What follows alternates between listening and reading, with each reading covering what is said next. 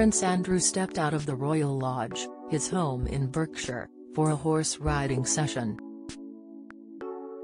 The Duke of York appeared stern and focused while on his horse. He wrapped himself up in a blue jacket and black trousers to fend off the cold. Pictures of the Duke horse riding emerged amid reports his accuser Virginia Giuffre has signed a book deal, almost 1 year after settling out of court her civil lawsuit against the Queen's second son. Ms. Giuffre, who says to have been one of the victims of Jeffrey Epstein and Ghislaine Maxwell, has reportedly been working on a memoir detailing her abuse at their hands. Ms. Giuffre launched in the summer of 2021 a lawsuit in New York against Prince Andrew, whom she accused of sexual assault when she was 17 and being trafficked by Epstein. Prince Andrew has repeatedly and vehemently rejected her allegations against him.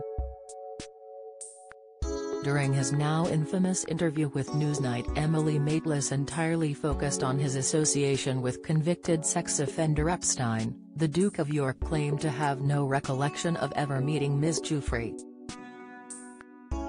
Prince Andrew and Ms. Giuffre reached an out-of-court settlement in February 2022, which did not consist of an admission of liability on Prince Andrew's behalf.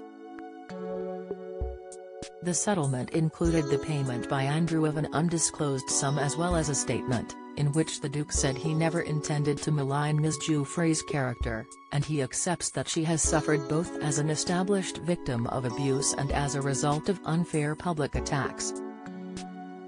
The statement also read, "It is known that Jeffrey Epstein trafficked countless young girls over many years.